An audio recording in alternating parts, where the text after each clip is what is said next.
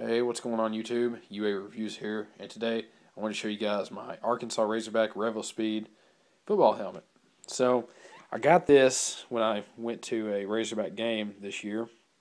They had them in the fan store, or the Razorback Hog Heaven store, if I know of any people that ever go to the games. But they had these there, and I have been going to Razorback games for a long time, and when they do have these type of helmets or any helmets that are game used or have been, you know, given, for the fans to buy from the athletic department, these helmets go quick. I have some of the jerseys.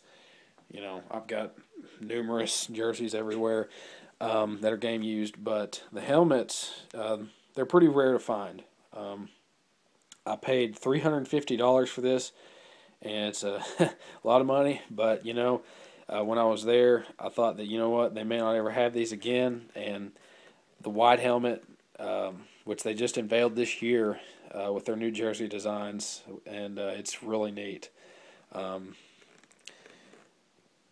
can kind of tell it has like it kind of fades to a darker gray color on the back, and it kind of goes along with their. It almost would look cool if they come out with their black jerseys, but as you can tell on the bottom of the helmet, it kind of gets darker, which is kept pretty neat. There's not much, wear. I can't. I haven't figured out if these were used in practice or anything, or what. But this helmet is missing a few things. Like normally, like this will say Hogs up here, so I'm just guessing this was probably used in practice, and they just. Let the players, they just let the fans buy these. Another thing that's kind of driving me crazy right now is this metal piece here. I can't actually take this off. I have to have a special screwdriver. This type of screw here only tightens. You can't actually take it off. You have to have a special kind of screwdriver.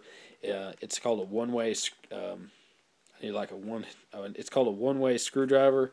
I need one of those. So I'm going to try to look and see if I can find one so I can maybe put this on my head. It is a large. And as you can tell, it's got the seal there. It's got the little thing. It says it was for the 2012 season. So it's been certified as, it's a good helmet to use. It's got a white face mask on it. Kind of like just a basic looking face mask. I am probably looking to get a visor to put on this. Probably an Under Armour one. The Razorbacks are sponsored by Nike. If you have an old Nike visor you want to donate to me, I'd be willing to maybe give you some kind of Under Armour product. If you'd send me your old Nike visor or something, that'd be kind of cool. Just to make it Nike, just so it's like the Razorbacks. So yeah, that's just a thought though. I do plan to try to get like some decals put on this. Like I know that on the Razorbacks, the real one, it says Hogs up here, and then it says Arkansas on the back, or it says Razorbacks where it says Riddell. And then the inside of it, I believe, like on some of the Revo Speeds, they actually have like the black lining. I think I may look to get the actual black lining. I can tell that's probably been taken out, and from what the people told me that I bought this from, they did take all that out. Just so they could sell it like that, and I guess they keep their black linings for the athletic department. But it's a pretty neat helmet. I was really excited to get this. I'm a Razorback fan, and you can't give me any crap for what we're going through this year because it's terrible. We're 1-4 right now.